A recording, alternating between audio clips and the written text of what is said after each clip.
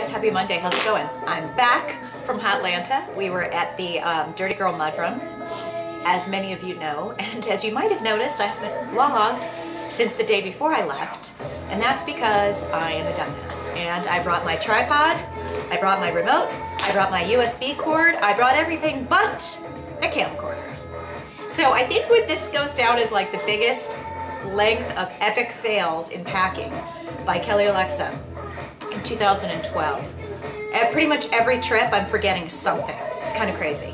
But we had a blast, and you have to forgive me, I'm kind of eating while we're talking because what do you think? I just got home last night. I've got 2 days before I leave for LA, and I'm in LA Wednesday to Saturday. I get back, I have 1 day, and then I leave Monday for New York. I'm in New York until Thursday. I leave Thursday to go to Boston. We're in New York for an event with Fitness Magazine, and then we are going to Boston for an event at Reebok World Headquarters. Very exciting stuff. And then I come home on Saturday, and then I might actually be home for 2 or 3 weeks, which will be beautiful. But I'm eating my lunch, which since I have cleared out most of my refrigerator, and I'm not buying food for probably the next 2 weeks, I have like 5 things in there. This was one of them, which I love. You guys know I love so many Morningstar things. I like this. This is just the garden veggie patty. I also like their spicy black bean burger. Have you guys tried that? And love those buffalo wings. Sorry that I'm eating in front of you, but they have those really awesome buffalo wings. And when I was having them, see, they're just so addicting. But I go through phases of buying them because if I have them for lunch, I fantasize about them all day and want them for dinner. And I do have to find another solution because when I buy those, I was dipping them in that low-fat ranch, but now that I'm cutting out dairy, I have to find out something else to dip them in.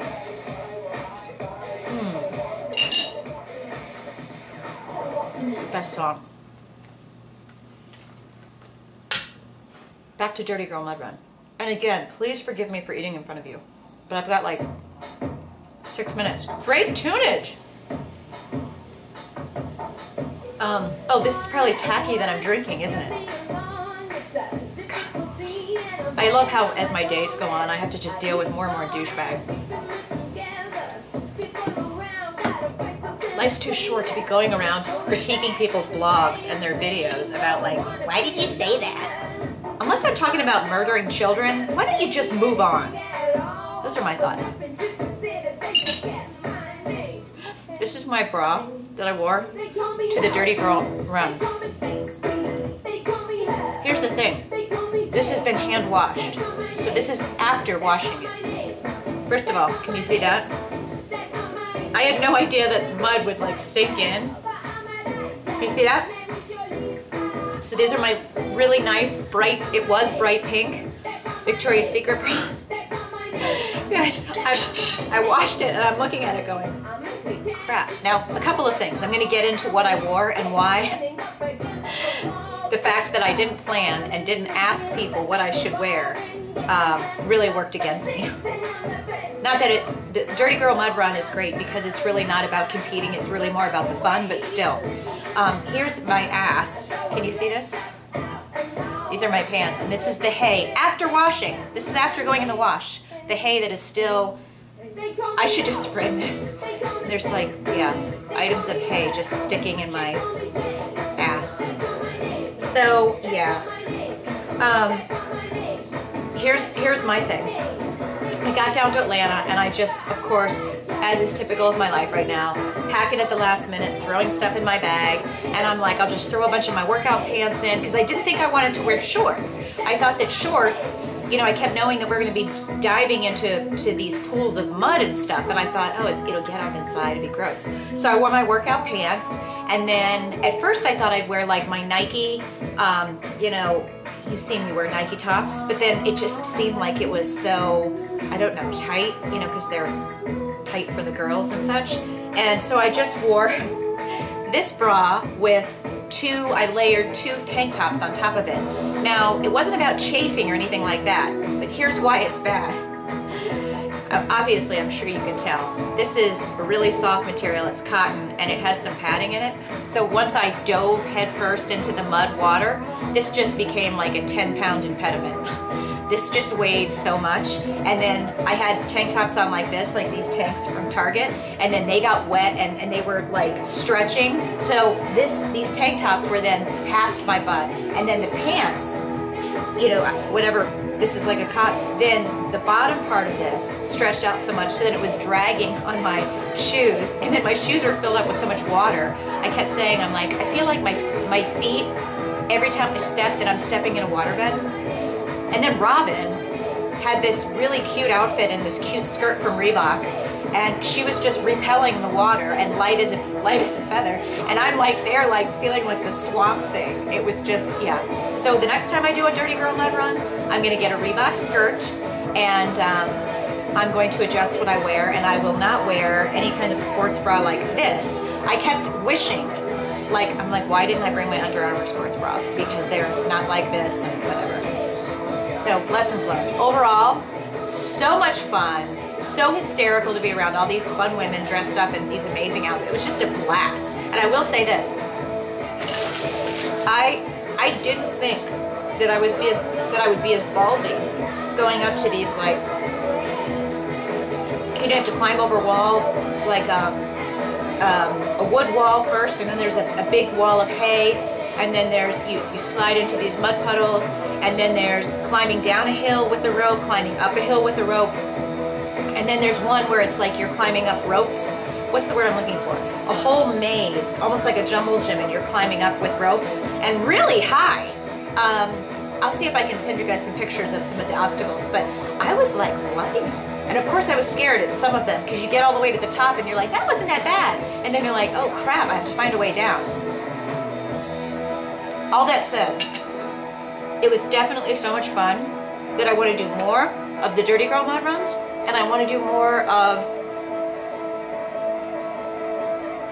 some of the other ones, but I have to look into them, because I think one of the things I've shared with you guys that I know about me is I like running, but I don't like running to the extent where, you know, doing half marathons all the time and training for that. I don't want to be running 6 days a week, and I don't want to be running where, you know, I have to taper up and down and be doing, like, you know, 8-hour runs on, probably not 8-hour runs, but running that long on the weekends. Like, that's not what I enjoy. And I look up to people that do it, and I think it's freaking awesome that you do it. That's not what I want to do. I enjoy running, but I really enjoy more bursts of running, kind of in the midst of all of this other stuff. Like, the part that I enjoyed most about the Dirty Girl Mud Run were the obstacles, not necessarily the running in between. But it was cool to just do, you know, what was it, 1/4 of a mile, 1/8 of a mile in between? I don't know what the distance was, but it's just for, you know, what my flow is. My flow is that I like to run, but I tend to, like, I love to get on a treadmill and do bursts of, like, killer intervals, or do, you know, some killer intervals with running, going, you know, slow, fast, like a hit running or a hit workout, and then even just doing the same type of hit style workout, but with walking and doing an incline. So going from no incline to 4 to 10 to 4 to 10 to 4 to 8 to 4 to 10, you know, that kind of stuff. Because then you are just like dripping in sweat, and it's really awesome. But we'll have to see. I'm interested to see what kind of workout plan that Valerie puts me on. As you know, heading out to LA, and Valerie Waters agreed that she would help me. Sorry, I'm cleaning up my counter as I'm talking to you.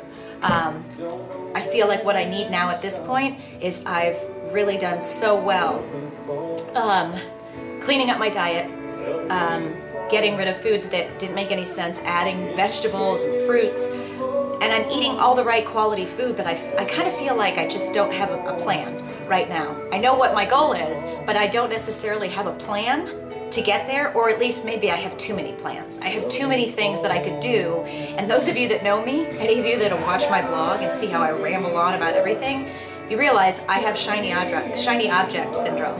So somebody can go show me like a CrossFit style workout, and I'll start off doing that. But then I remember, oh, I like kickboxing, so I'll do that. And then I remember, oh, well, what about running? And then I want to do that. And then I want to do isolation training. And I tend to just, this is what I'm doing lately.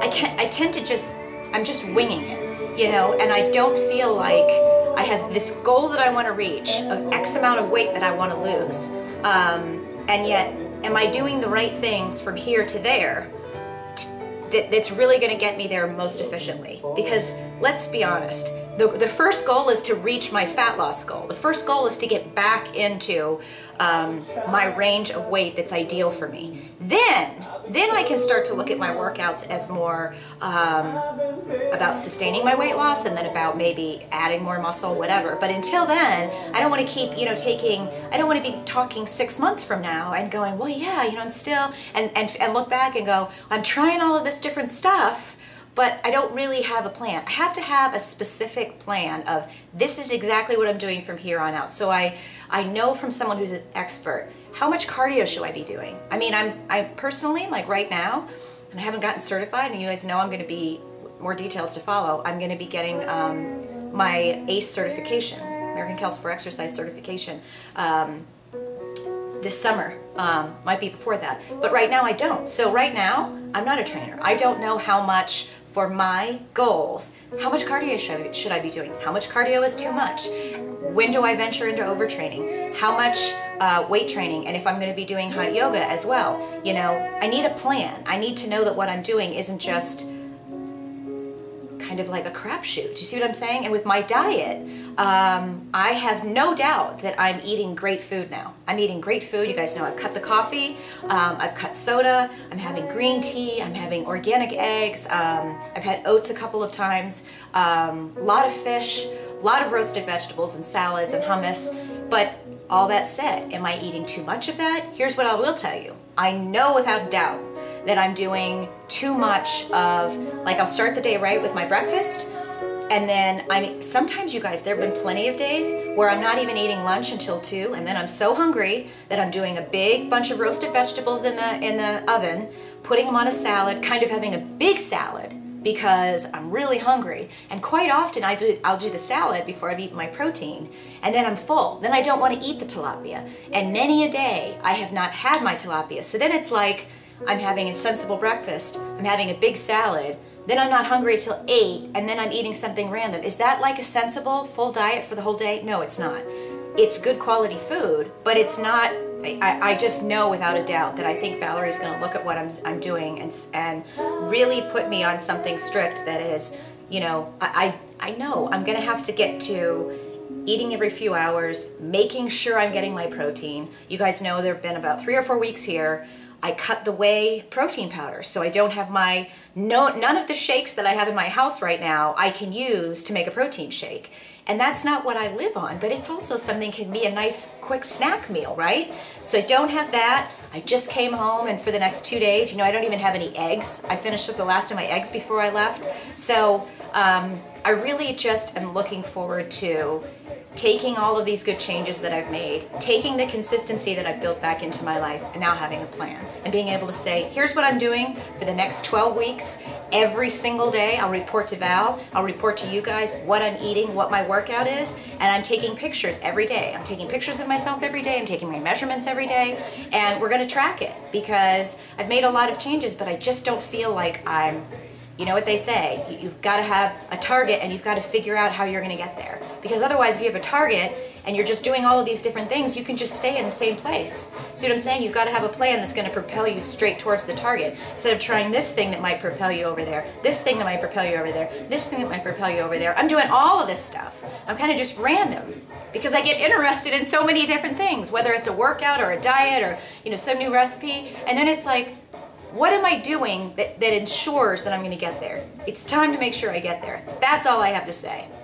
Because I don't know what's more frustrating. Is it more frustrating that I look back on the past couple of years and see how much yo-yo dieting I did and how much yo-yoing I did with my workouts? Or is it more frustrating to now be feeling so good about what I'm eating and so good about my workout consistency, but then also going, gosh, you know, that week I did, you know, a little bit more on the cardio side, and that week I did this, and I just, you know, sometimes that's what some people need. Other people are good at winging it. I think at this point in my life, I need something that is a written out plan, that is exactly what I need to do for 12 weeks. If it ends up being 16 weeks or whatever to get me there, I think 12 weeks.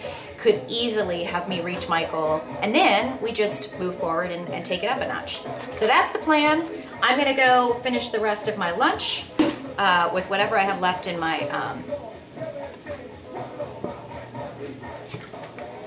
refrigerator, and that's it, finish up the day. But I hope you guys had a good weekend, and thank you all for so many of your nice emails. You guys are awesome, and that motivates me as well. So have a good rest of the day.